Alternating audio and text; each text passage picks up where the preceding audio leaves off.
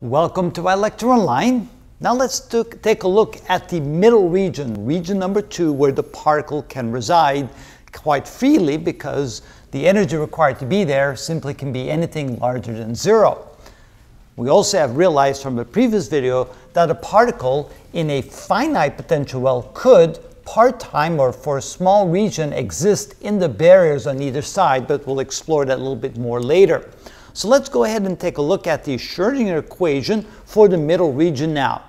Again, we know that the energy to go over the barrier must be greater than U. If energy is greater than U, of course, the particle can leave the barrier because then the energy is greater than the energy of the barrier. But in region 2, the Schrodinger equation will look like this. And of course, E then represents the energy of the particle within that region. M would be the mass of the particle, and of course h bar is Planck's constant divided by 2 pi. So the general solution of this type of differential equation looks like this. It's the sum of the sine and the cosine with a couple of constants a and b in the front. And so the term in front of the x will be the square root of 2me over h bar, basically the square root of this right here on both the sine and the cosine part. Now, when the barrier was infinite, we realized that b must be 0. This must be 0 because if this isn't 0, for x equals 0, we have the cosine of 0 equals 1. And of course, for an infinite barrier, we have to have 0 for this particular part right here, for b. But here, we don't have to worry about that because when x is equal to 0, the function solution for region 2 must equal the function solution for region 1.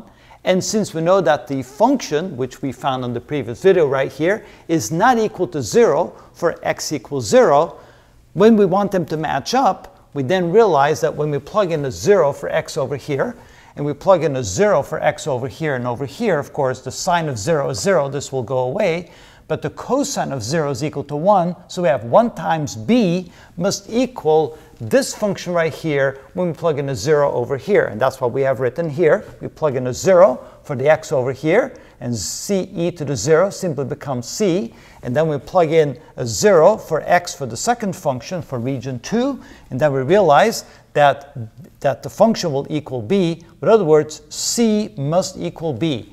The constant we used for the function solution in region 1 must equal the constant that we have over here for the second term of our solution in region 2.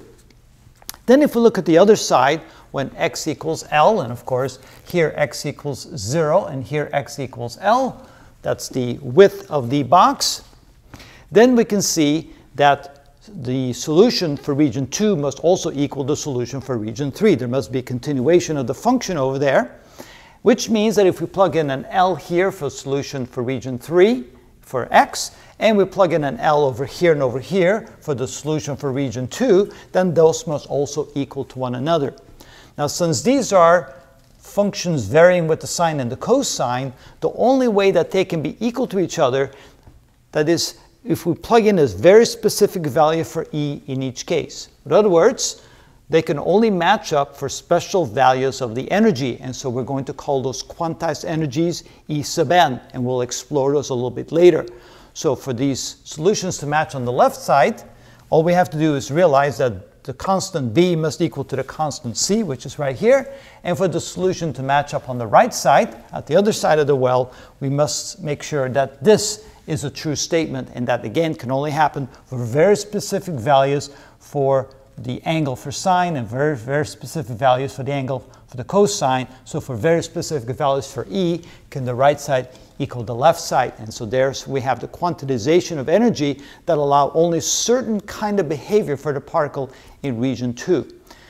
When you realize that we expect a decaying presence or function on the left side in region 1, inside the barrier in region 1, and we expect a decaying function over here, the only way we can match that would be perhaps by a function that looks like this. So we take this and we match that up, so the height of the solution in 1 and 3 must then of course adapt to whatever the function is over here, or perhaps we can have a function that might look like this.